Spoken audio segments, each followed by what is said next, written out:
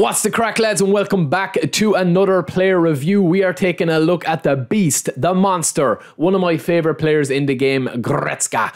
Now, we are going to be focusing on his standard version and we are going to be focusing on the midfield magicians. But just look at the movement that he has. This is the best thing about GORETZKA, lads. He is, I'm going to say it right, he is the best box-to-box player in the game. He is absolutely insane.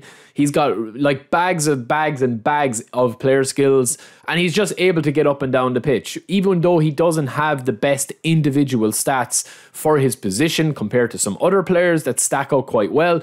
In this episode, we will be featuring a lot of clips from his standard card and also this marvelous midfielders as well. This version of him is super overpowered, right? And I'm going to give you a couple of training tips. Now, lads, look, with any of the players I do individually, they are tested by, I play about 50 games with them to see what they're like, how they handle it in every situation. And I think the thing that stands out for me most about GORETZKA, apart from getting his, his ball winning ability, there are better players there that will win the ball back, but then they don't know what to do with it. And I think GORETZKA is just the perfect blend for a box-to-box player, that he doesn't have the best stamina, he doesn't have the best passing skills, the best dribbling stats, he doesn't have the best of anything really, but he is, for 280,000, I think a top 5 player in the game. I know that that's probably a little dramatic because I do love him so much, but you'll see how I train him up towards the end of this video, and a couple of the clips you'll see when we slow it down just how good this guy's AI movement is. I mean, he's playing chess while other centre midfielders are playing checkers.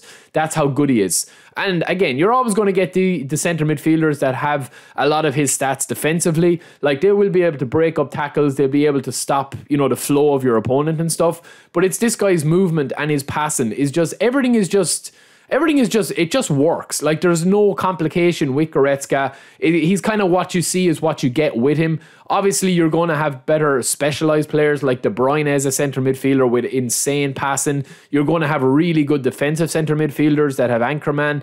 But GORETZKA is just like a mix of everything. And if you are an average to good player, you will dominate in midfield if you do not come up against GORETZKA. I don't come up against him too often. I always come up against the likes of Davids or whatever. We have different versions of him here. I have the older version of GORETZKA, which goes to 28 levels. The new version of him for 280,000 we saw a minute ago is actually better stats-wise. But this guy, the actual marvelous midfielders guy, this is the guy I've been using quite a bit because of the team play style, because of the player skills, and the way that we've trained him up as well, which we'll show you in just a second as we just focus on a few more clips of him and show you his AI, show you his movement.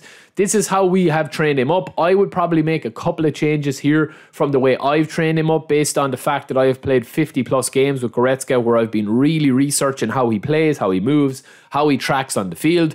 That is how I would train him up there. You can pause the video and take a screen of that. And look, this is what it's all about with GORETZKA, lads. It's his movement. Is that, like, he is very attack based, but he's able to win so many balls. And even though we don't score here, look at his positioning for a CMF here. I'm just playing a flat 4-4-2 in this formation or a 5-3-2 in this formation, and you'll just see the AI runs of GORETZKA. I'm not even controlling him, and look at the positioning that he takes up. He's just going to carve open a chance for me. Lovely ball into Cristiano, and Ronaldo will just square it for a sweaty finish. And you'll see this time and time and time again. Watch again here. You'll see the position that he takes up. Romario gets the ball. It's spread out to Ronaldinho. It's cut back in. Now, this is where we want GORETZKA. And once we get the ball with GORETZKA, we're going to do it very quickly because his team are off balance. Little touch, the run, he creates the angle for himself, and then boom on the left foot. Now, when you look at GORETZKA's stats, you might say that's not in his bag. But trust me, lads, he can do it. Now, a lot of this depends on how you actually play yourself. If you're not a run and gun, if you're not kind of a possession-based player and you don't like breaking up attacks, then, you probably will get a better centre midfielder to play the role of GORETZKA. He is kind of a player that you have to play a specific way. I would say that this formation is going to suit him because he's going to cover so much ground there, and you can manually track the runs, manually run him up any position in here, but eventually you're going to be trying to get him in just into that attacking midfielder position and covering there. But then on the flip side, if you want to have him defensive, you can have Modric or somebody like that that's your ball playing attacking midfielder / centre midfielder, and then GORETZKA mopping up anywhere that Claude Makelele doesn't with a formation like this of a 4-5-1.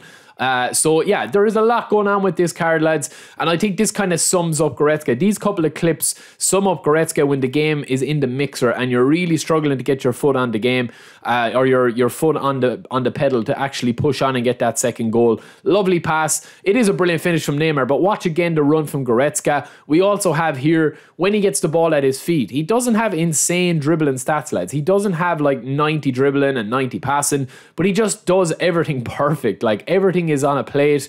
His passing range, his pace of his passing, his blocking lanes defensively. I haven't really even focused on the defensive side of things, but it's just in those little intricate, you know, pops or spaces, like those little holes. He is also able to score as well, as we've seen time and time again. You will see him pop up with those chances every now and again. You get him into these positions. Look at that, a 180 pass, gets the ball back in, and he's there for the finish. So that all starts with Goretzka and it ends with Goretzka. He is a machine, lads, an absolute machine. And that brings us on to one more thing, right, before we just focus on that. I did mention about training him up. You do need to kind of make a decision how you want to train him up, whether you want to have him a little bit more defensive or whether you want to have him more attacking. I would definitely recommend, 100% recommend, having played with him. This would be my top tip for Goretzka, and it does kind of factor into the rating I'm going to give him. I would definitely have his attack and defense awareness, both of them. I would definitely have him 80, minimum 80, because that means he will cover every blade of grass and you will have a very, very solid player, such as this build here. If you want to stay more defensive, you can focus on the defensive side of the game by choosing different tactics, individual play style or individual tactics within your game plan. So you can keep him defensive, you can keep him anchoring, or you can put him man marking on your opponent's attacking midfielder or your opponent's SS or centre forward if you want him to be mopping up from the back and not getting us forward. But listen, lads, he is a Swiss Army knife. He can do it all, and that is why he gets our second 10 out of 10 rating. Pedri got our first 10 out of 10 rating. Goretzka deserves his 10 out of 10, lads. He is one of my favourite players. If you are struggling in midfield, if you are struggling to get your foot on the ball and you just can't figure out why you're just losing, you know, a lot of matches in midfield, even though the game bypasses midfield a bit, definitely try Goretzka. It'll be the best 300,000 that you can spend. Train him up similar to this. Don't worry about his dribbling. Don't worry about his passing being higher than 85. And then just focus on actually being an all-round action man on the pitch. And that is why he is 10 out of 10 for me. He's one of my favourite players. I definitely recommend him. I can't recommend him enough. He has been game-changing for me since I bought him way back when. And we have taken our time in reviewing him. Next up, we are going to have Dembele, who a lot of people have been asking me for, hopefully. And if you want to see another review, make sure and subscribe and let me know in the comments below. And I will talk to you in a bit. Peace.